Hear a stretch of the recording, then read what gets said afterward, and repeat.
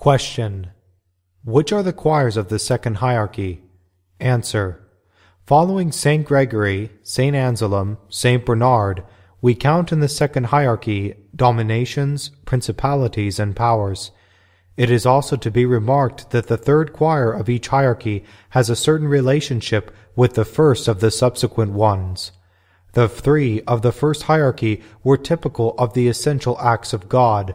The three choirs of the second hierarchy represent the external acts of God, and are typical of those in their highest order as being nearest to his essential acts.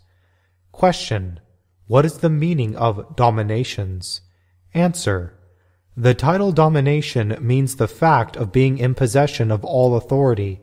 Now, in the external world, the first idea pertaining to God is that he is absolute Lord of the universe. He was its creator, and therefore, by incontestable right, its sole Lord and Master.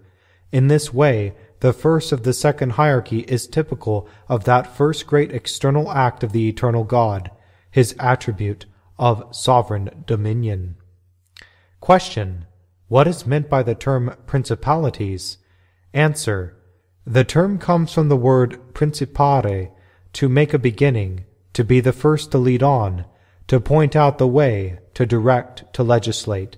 Now, of all things, that which comes next in God to his attribute of universal dominion is his setting down laws to bring all things orderly and with decorum to their destined end. This is a necessary sequence of his absolute sway, and follows hot foot upon it. He were not God if he wanted this, at least in our present idea of God. Through me kings reign, and the builders of the laws decree what is just. This noble attribute of the bountiful God is thus sweetly typified by the choir of angels that we call principalities, and set down according in its regular order. Hence the duty of this choir of angels is to praise God evermore for the wisdom displayed in his ruling and legislating for the external creation. Question.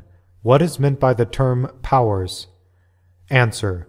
By the term power is meant the attribute both of putting laws into execution as well as of rewarding or punishing. In the state or commonwealth we recognize the ruler, the legislator, and the executive power. Now, one of God's attributes, and that most immediately connected with his attribute of legislating, is the power by which he put these laws of his into execution, and rewards obedience to them or punishes their infringement. And this is one of his universal external acts, and the latest and most final. For he shall judge not alone rational creatures, but, in a certain sense, even irrational ones also. This is, moreover, his last external work. Now, most fittingly, in this second hierarchy, which represents his universal external acts, is this, the last of them, typified by the last choir in that hierarchy. The duty, then, of this choir is to sing God's power as manifested daily in the carrying out of his universal laws, and in the judgment he judges on his creatures. Their duty also is to shadow forth this to the inferior ranks of angels, those of the next hierarchy. Thus, these three choirs, forming one hierarchy, shadow forth the threefold action of the Creator, as absolute Lord, that is, possessing domination as ruler, whence principalities as executive, and judging having all power, whence potestes or powers. The first of these dominations is immediately connected with the last of the preceding, i.e., the thrones. Now, the last of these powers usually has a connection in like manner with the first of the following hierarchy.